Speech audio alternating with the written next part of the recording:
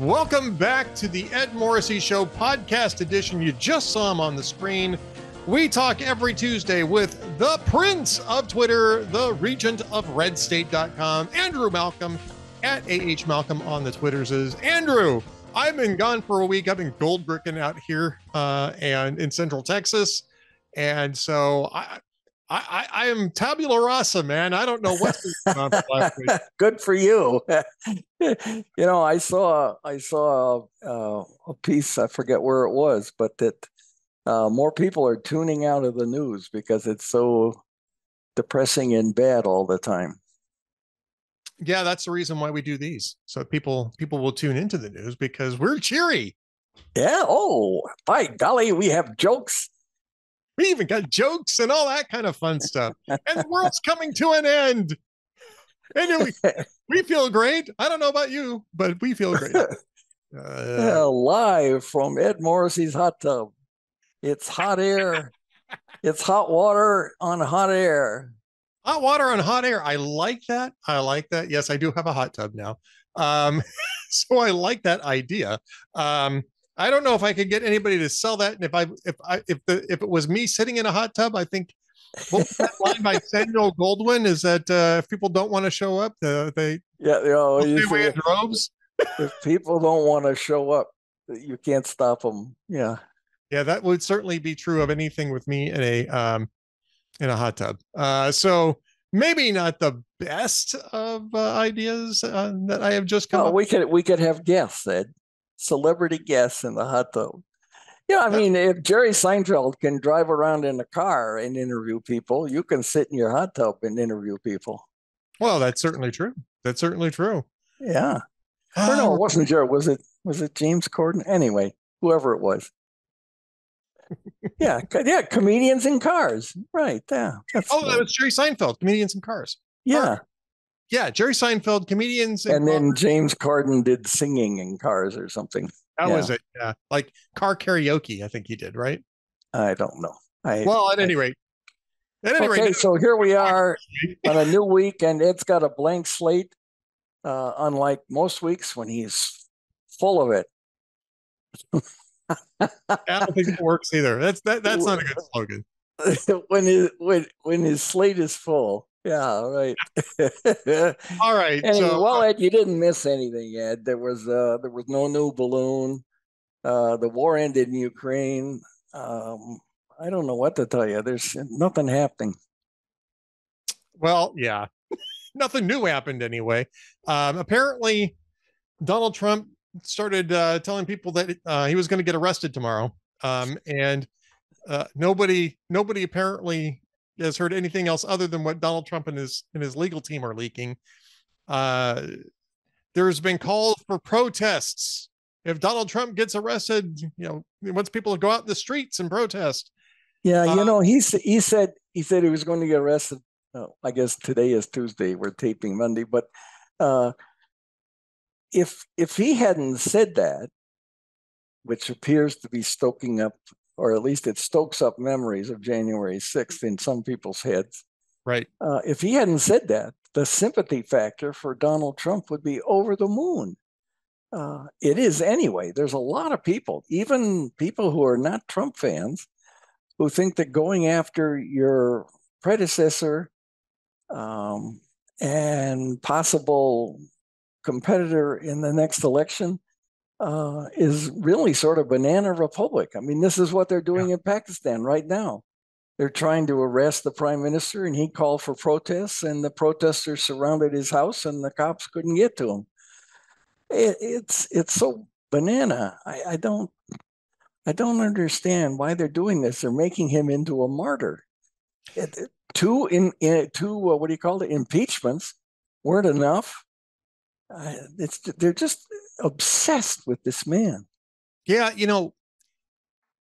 to clarify, of course, this is it's the name of the state of New York. It's the Manhattan DA's office. So it's not the Biden administration. This is from Alvin Bragg, in the Manhattan DA's office, who's going to go after Donald Trump on this really stupid legal theory that he committed a felony by paying off Stormy Daniels over an alleged affair, right? And this, by the way, this is a case that the feds refused to prosecute. Right. Well, in part because they got burned when they tried prosecuting John Edwards for the exact same thing. It didn't work. Yeah. Jury buy it. And the reason why is that you can't prove, not even beyond a normal doubt, let alone a reasonable doubt, that the intent of this wasn't to keep his wife from finding out about this. You know, Melania, supposedly this happened when Melania was pregnant. And so she probably wouldn't have taken it very well to find out that he'd been sleeping with a, with a porn star. And again, this is all alleged because Trump denies that he had the affair. Stormy Daniels claims that they did. And that's the reason why she was paid off, which actually kind of makes sense to me. But, I don't know. I wasn't there. But I mean, this isn't really a criminal issue. Besides which, it's gone past the state, the statute of limitations. Alvin Bragg's main witness to this is going to be Michael Cohen, who, by the way, is a convicted perjurer, got a 3-year sentence for lying to Congress. So I mean, clearly this is a political attack, and it's stupid because if you just left it alone, you could use just the fact that he did the payoff as a political attack on him. Now you're turning the guy into something of a victim of weaponized government. And, Chris Rock had something funny to say about this. Apparently he was at the Kennedy Center either last night or night before last, accepting an award. And there were Democratic lawmakers there. Apparently addressed them by saying, "Are you stupid? You're going to arrest Trump over this? You're going to guarantee he's going to get reelected." And, there's something to that because, like you said, I think people really react to the fact that this is really a banana republic move. And it's over something super trivial and really outside of what the Manhattan DA really should be working on, which is Ron DeSantis's response. We're recording this on Monday. This was just a couple hours ago. Ron DeSantis got up and didn't really defend Trump. Actually, he had something kind of funny to say about Trump, saying, "Did you see this, by the way? Did you see this?" Got up and says, I don't really know how this works. You pay hush money to a porn star over an alleged affair, but so, he said, this is clearly a politicized prosecution. And Alvin Bragg is a Soros DA who is spending most of his time taking actual felonies and bargaining him down to misdemeanors rather than taking a misdemeanor and trying to upcharge it to a felony. And it's ordinary New Yorkers and it's ordinary Americans who are victimized by prosecutors like this. And that's the reason why, we need to get rid of him. And by the way, I'm the only governor that actually ever got rid of a Soros DA. So, very smart, very astute, very strategically wise comment. Of course, Trumps are not at all happy with DeSantis over this, but he's right. I mean, this is basically proving the case that Republicans have been making now for a while, is that Democrats have really weaponized the levers of government to go after their political opponents. And here's Alvin Bragg basically almost bragging about the fact that he's, pun not actually intended, but it works pretty well. Bragg is bragging about trying to take down Trump.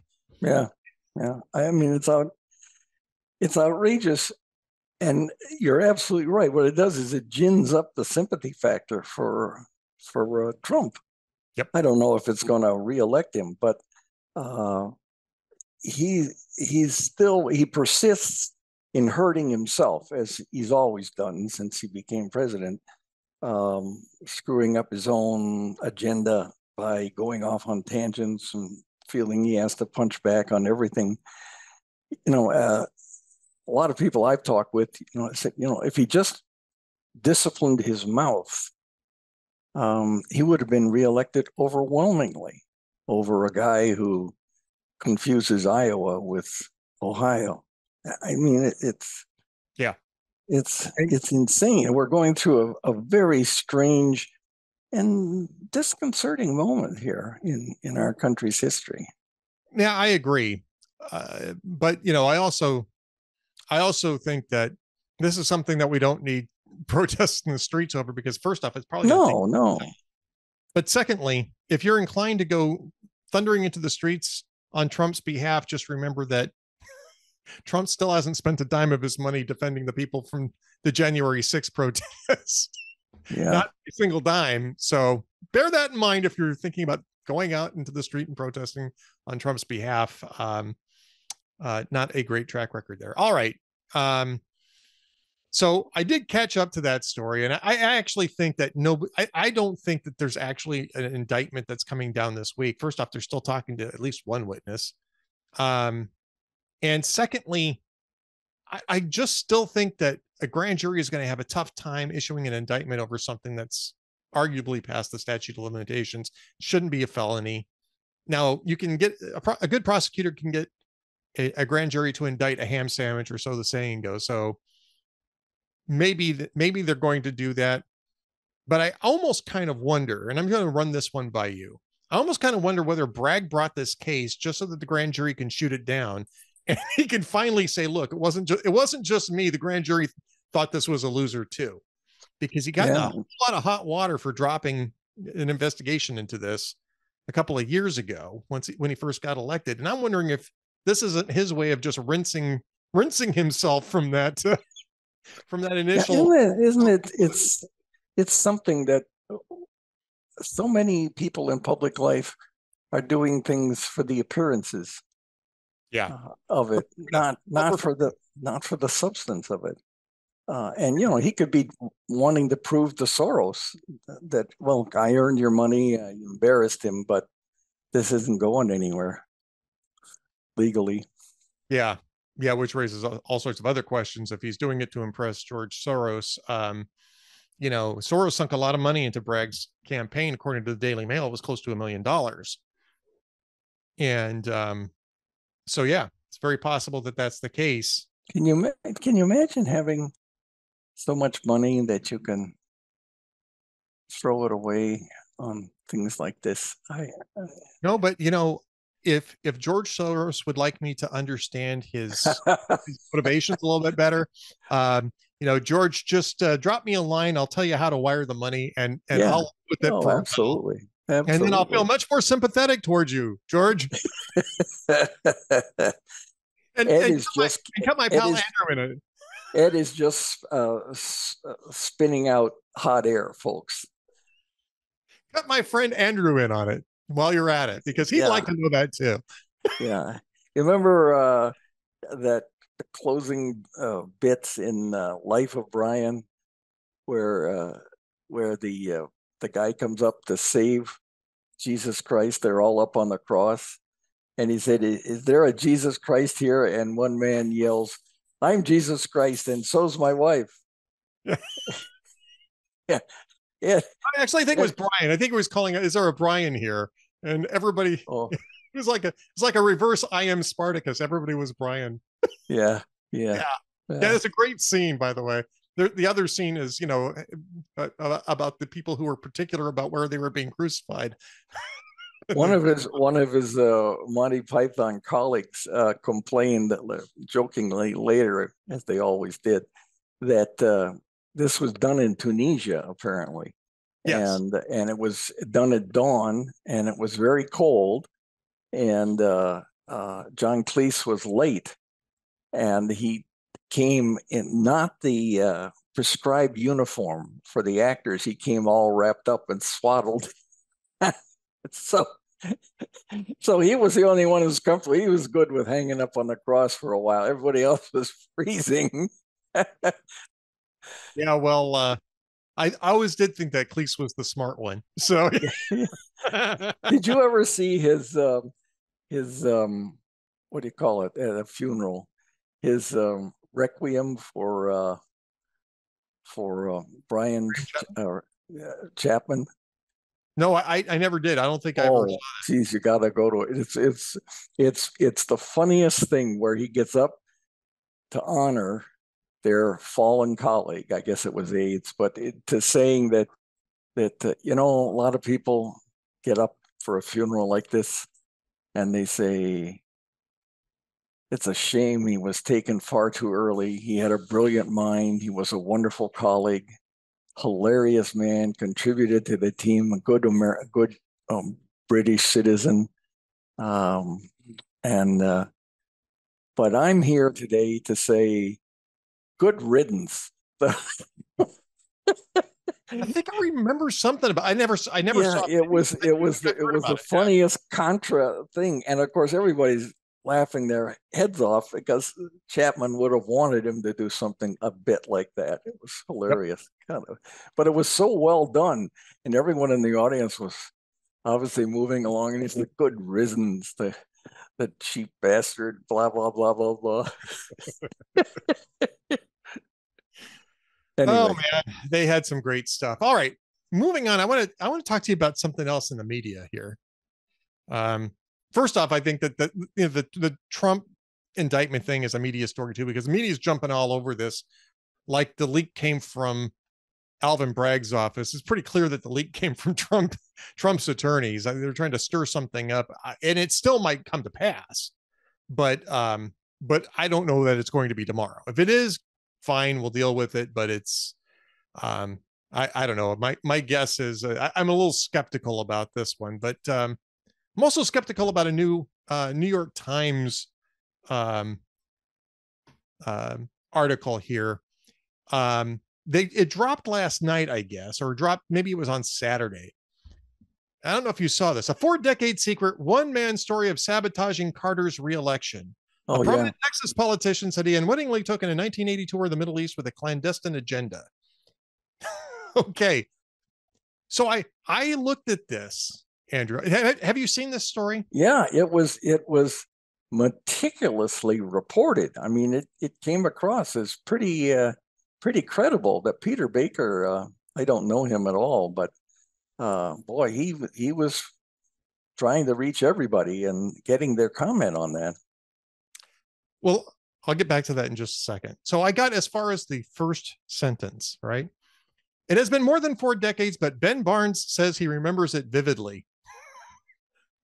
And as soon as I read that, I went, wait a minute. Is this the same Ben Barnes that was fronting the Rathergate Texas Air National Guard story in 2004? No. And sure as shit. Oh, no. If you scroll all the way down to Peter Baker's, at the end of Peter Baker's, or not quite all the way down, but down in, well, hang on. I'm going to find this. What a memory you have, Edward. Well, I mean, we had a lot of dealings on this. I'm going to try to find out where in the story this was here. And by the way, this is a while I'm looking for, I'm sorry, here it was. It just went past me. It says Mr. Barnes is no shady foreign arms dealer with questionable credibility. Like some of the characters who fueled previous iterations of the October surprise theory. He was once one of the most prominent figures in Texas, the youngest speaker of the Texas House of Representatives and later lieutenant governor. He was such an influential figure that he helped a young George W. Bush get into the Texas Air National Guard rather than be exposed to the draft. Now, this is something that this was part of the Rathergate story. There is no evidence that Ben Barnes helped him get anywhere. George H.W. Bush denied it at the time. George W. Bush denied it at the time. George W. Bush volunteered for the National Guard. You can question his motives, but at least he served. And his unit could have been transferred to Vietnam. It wasn't as though that type of thing didn't happen. Yeah, he was flying F-104s, I think. He's flying F-104s, and those types of units often did go to Vietnam. His didn't, but it wasn't as though there was some reason why that was a safe haven. Right. You know, Joe Biden's deferments were actually a lot safer in that in that sense than George W. Bush's Texas Air National Guard service. Now, Peter Baker just repeats Barnes's allegation as fact, and in the very next paragraph after that, says confirming Mr. Barnes's account is problematic after so much time. Mr. Connolly, Mr. Casey, and other central figures have long since died, and Mr. Barnes has no diaries or memos to corroborate his account. But he has no obvious reason to make up the story, and indeed expressed trepidation in going public because of the reaction of fellow Democrats. Well, yeah, this is a guy who likes to make shit up. That's why he's talking about it. Ed, you have a unique way of putting things, but you're dead on. I mean, how do you treat a guy who was one of the sources for CBS News's worst credibility debacle, I think, in its history, and treat him like he's some sort of a credible source? The guy was a Democrat. He says, well, he was working for his mentor, John Connally, who was, had just become a Republican, which is true. He would become a Republican in the 1979, 1980-ish thing because he wanted to run for president, but that didn't pan out. But Barnes was a Democrat. He was a Democrat then. If he discovered that somehow this was a setup by the Reagan administration, why did it take him 43 years to tell this? I mean, they've been making this accusation about October surprise. Reagan was working with Iran to keep the hostages. Jimmy Carter never had a chance, blah, blah, blah. This thing has been floating around since the 1980 election. This theory has been floating around ever since. It's not like, 43 years later, all of a sudden, hey, nobody thought of this. And then Ben Barnes goes, well, yeah, okay, yeah. I have to say I was part of it. Nonsense. They've been talking about it since 1980, especially since 1981, when Iran released the hostages after Reagan took office. A few minutes after he took office. Yeah.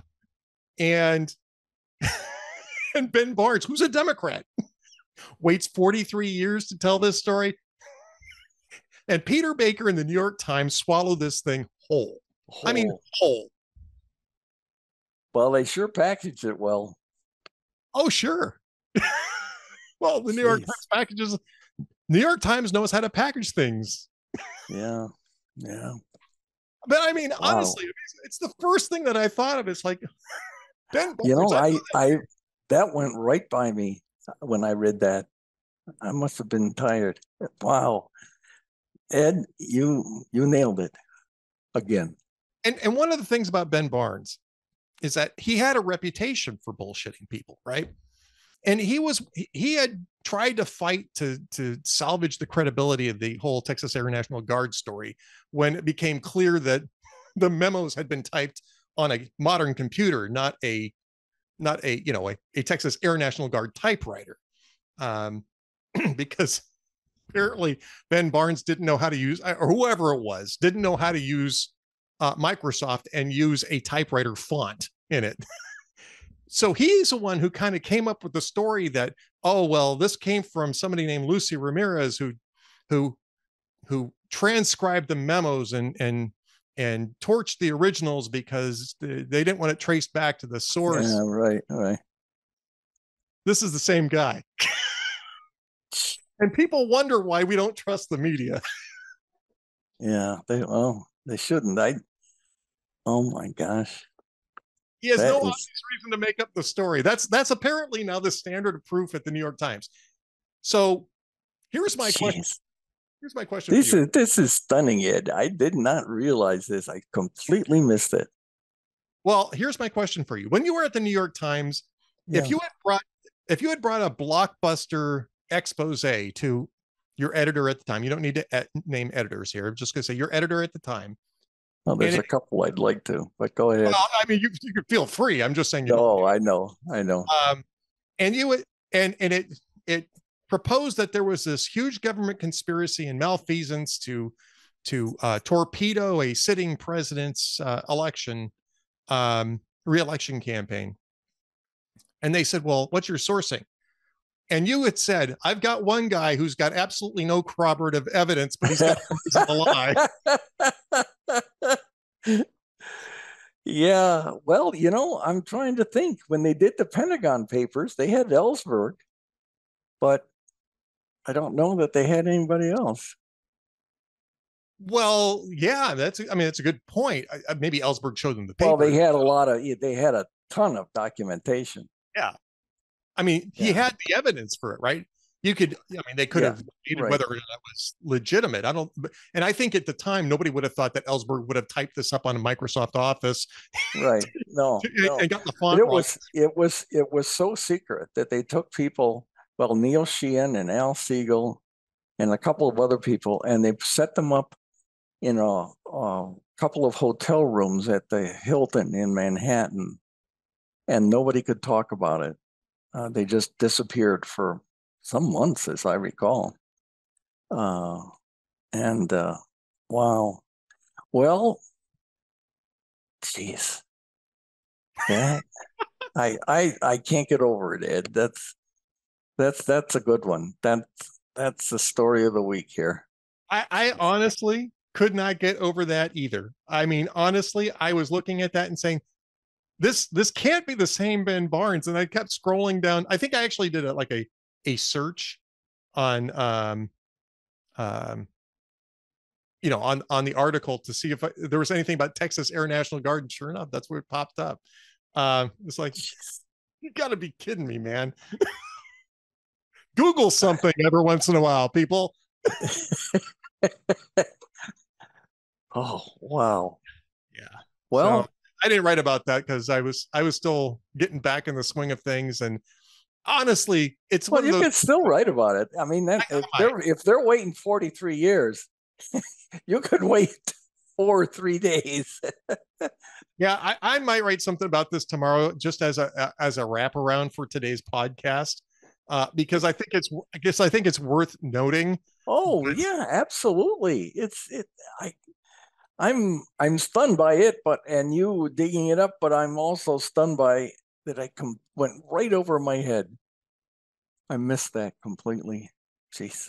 Well, see, you and I, we're a team. That's yeah, that's right. That's right, Ed. Thank goodness you're on the ball, and I'm just the other old guy in the balcony. That is not at all true. That is not at all true. Because we're going to get into something that Andrew, actually, his podcast is on the same topic here. Malcolm on the Right, episode 53, more bad news for biased media if they want to survive. Now, I think that story is a perfect lead for I guess it is. Yeah, it is. Well, they did a poll and they found that only 25% of people believe what they see in the media, and half the people think it's made up to serve the agenda of the reporters. Actually, honestly, 50% seems a little low, but to my eyes, but it's very disturbing, but not just because we like to bash the media, because the media likes to bash us, but it's disturbing because a properly functioning democracy needs a reliable, trusted source of news, of common facts that they can debate honestly, disagree about and whatever, but debate honestly. And we are getting, from the mainstream media, we're getting a stream of carefully selected facts, some of them made up actually, and acting as if that is the basic narrative. So the argument then becomes not about any particular issue, it becomes about you're lying. No, we're not, you're lying. And we get nowhere. Yeah. It's a serious cost for us in this country. And there are other subjects like it, like the woke thing that's dismissing American history, and that is corroding the commonly accepted foundation, the intellectual foundation of the country. Yep. And if kids aren't learning about, gee, who is that Ronald Reagan? If kids aren't learning the history of the country and what we came through and how we've worked to perfect it, not there, never will be, but how we've made this country better, then when it's challenged, we have a weak response. We will have a weak response. Maybe not in my lifetime, but there will be a weak response to defending the country that to them it was given to them. And you and I know, Ed, as well as anybody, that things you get for free are not carefully valued. Nope, not at all. And that's one of the reasons why we love our VIP and VIP Gold members. We do produce this one free because we've been doing this for many years, and we kind of want the broader audience for this version of the podcast. But it's not because it's not valuable. It's because Andrew is really in demand for VIP stuff over at Red State. So I want to make sure that people get a chance to see Andrew and hear what he has to say, and go back to Red State and take a look at some of his VIP content. And so, no, I agree with you. I appreciate that. That's they are Hot Air and Red State. Well, of course, there's a bunch of other sites, but Hot Air and Red State are wonderfully comparable in the content for conservatives. I mean, you get stuff at both of them that you never get anywhere else, and it's so satisfying for me to work at one of them. Well, I guess both of them now in a way, that getting the message out, and that's why VIP is important, because they have censored social media, so they're not Town Hall and the other sites are not. They don't get the traffic from social media because they're being censored, and so they're trying to smother it through revenue, or lack of revenue. But VIP carries it along. So thank you to the VIP subscribers, and sign more. What is it? Be sure you suppress this widely. A big salute to our VIP members. Thank you so much for what you do. And by the way, we don't have a lot of time left here, but Andrew does have another VIP column, written VIP column. Putin owns Biden after his empty response to drone downing invites more. And I mean, I think that the insult not responded to always incentivizes more insults. Trump believes that you have to punch back on everything. You don't. But how did we react to the Chinese balloon? Nothing. We waited until it was done. We waited until its mission. Let it finish its mission. Let it finish its mission of surveilling, and then send its stuff up to the satellite, and then we shot it down. Big deal. So what Putin did was they dispatched their two fighters, and they buzzed it. They buzzed the drone flying over the Black Sea, took off from Romania. And what it does is it collects intel on Russian military movements in Ukraine and passes them on to Ukraine. It's over international waters in international airspace. And the Russians didn't shoot it down. They flew over it, dumped jet fuel on it, fouled the motor, and the Air Force techs flying it decided it couldn't make it home. So they scrubbed the memory and crashed it in about 4,000 feet of water. And within hours, the Russians were there trying to get it back. This is not uncommon in international incidents. The U.S. raised back in the 80s or 70s, raised part of a Soviet submarine in the Pacific from 3 miles down. The CIA did it in a cloak and dagger operation. And so these kinds of things happen, but the response was nothing. He never sent an angry message. They called the Russian ambassador in Washington. He came to the State Department. They scolded him, and he left. I mean, it's nothing. It's kind of like woke diplomacy. I mean, everybody gets a trophy. Nobody's feelings get hurt. And I don't know what Biden's afraid of. He could have thrown a dozen or two Russian diplomats out of the country. The Russians would have responded. So maybe Biden didn't want to do that. And so Putin gets away with it, the way he got away with annexing 2 provinces of Georgia in 2008, the way he got away with annexing Crimea in 2014, and the way if they get some kind of a truce now, the way he'll get away with annexing part of eastern Ukraine. And they don't stop, these guys. These aggressors don't stop. Hitler didn't stop. Others didn't stop. Genghis Khan, Alexander the Great, they don't stop until they are stopped. And that's why I support helping Ukraine. But to back down like this was just kind of like, oh, well, okay. And now a word came out after the drone downing that the Pentagon was reconsidering these operations because it was dangerous.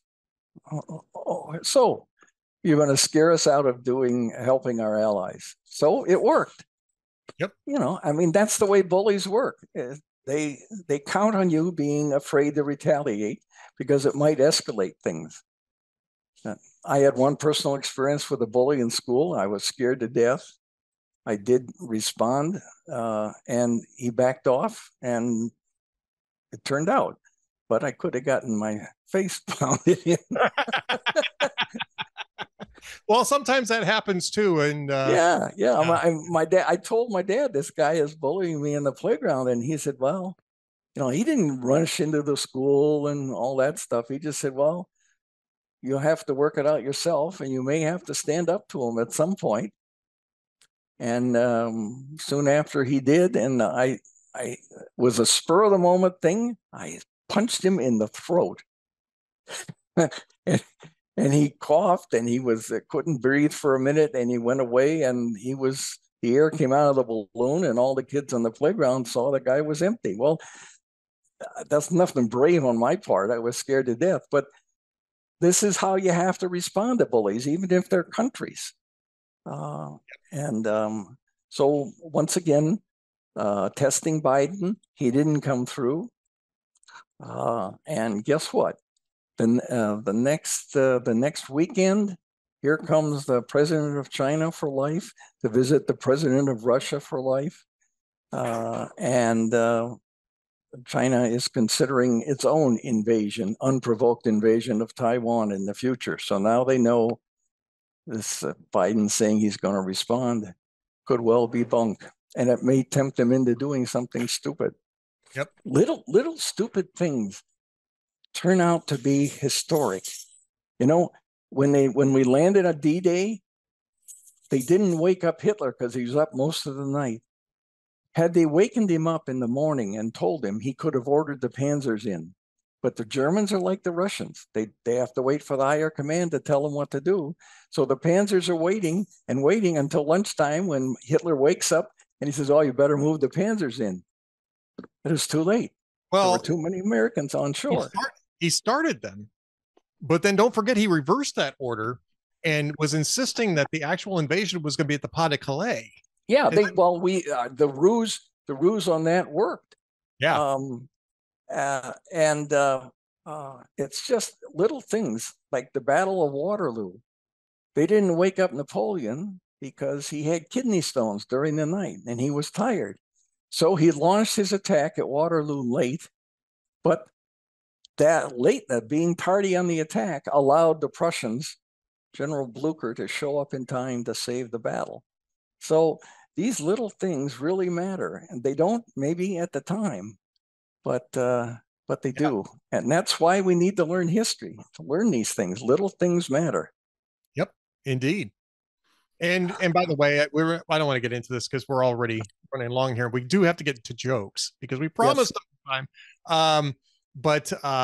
And I've got a couple for you. Good. But today is the 20th anniversary of the launch of the Iraq War. And there's been some pretty good retrospectives on that, you know, about cakewalks and that sort of thing. And I think it's healthy to have those debates.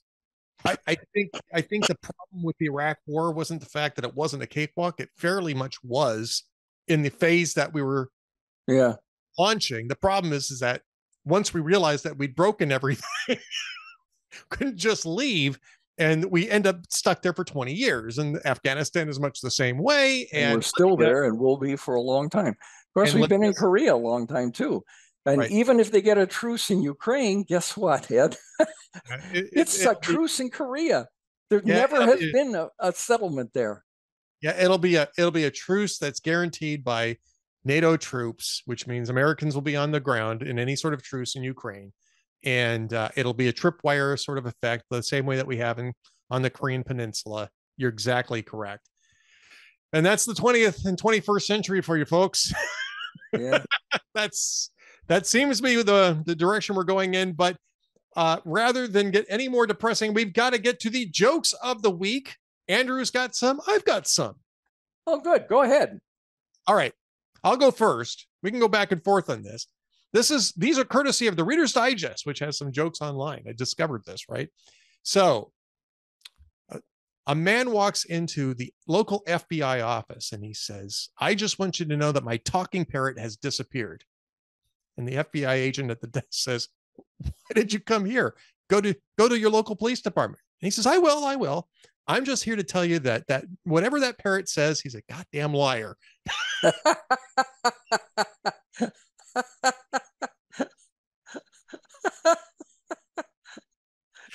Well, I've got one similar to that. Okay.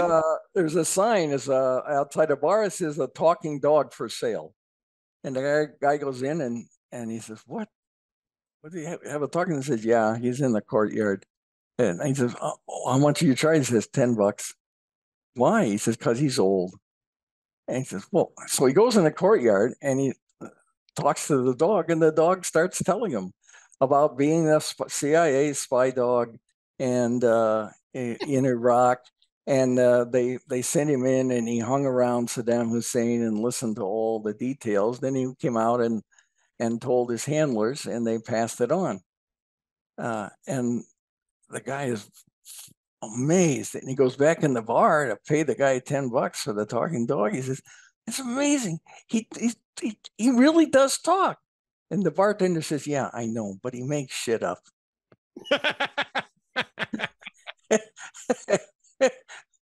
All right, I got another one here for you. Okay. What's the difference between capitalism and socialism? This is a big question these days, right? What's the difference between capitalism and socialism? Okay. Go ahead. In a capitalist society, man exploits man. And in a socialist society, it's the other way around. I like that one. That's a good one. That's a good one. And I have one more. Okay.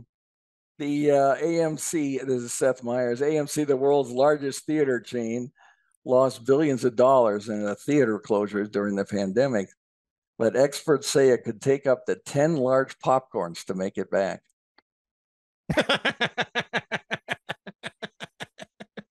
Just 10, huh? Yeah. I would have Just thought 10. 8. I would have thought 8, yes. We used to go to the movies a lot. It was a Regal chain in California before the pandemic. And I go up and I have to have popcorn at a movie theater. Well, And I would go up, but it was like twice to get popcorn and a drink was like twice the price of a ticket. I said, well, never mind. Jeez. all right, last one here. It's a short one. 2 guys stole a calendar. They got 6 months each. Okay, that's terrible. I got joke. one other one that's going around on Instagram. And it's the guy who is the funniest thing is the guy who's telling the joke because he can't control himself. He's laughing so hard. It's a dad joke. And he says, "Did you know the people in Dubai don't believe in the Flintstones, but the people in Abu Dhabi do."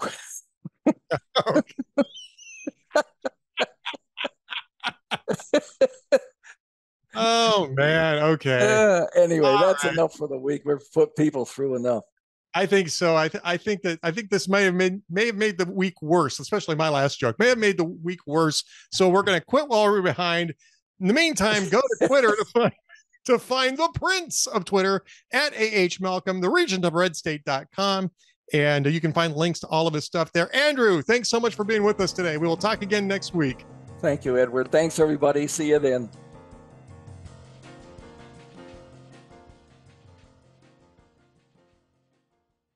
Now that the political infighting is over and the sausage is being made in the House, it's time for Republicans to unite with one cause: and fight back against Joe Biden and his radical administration.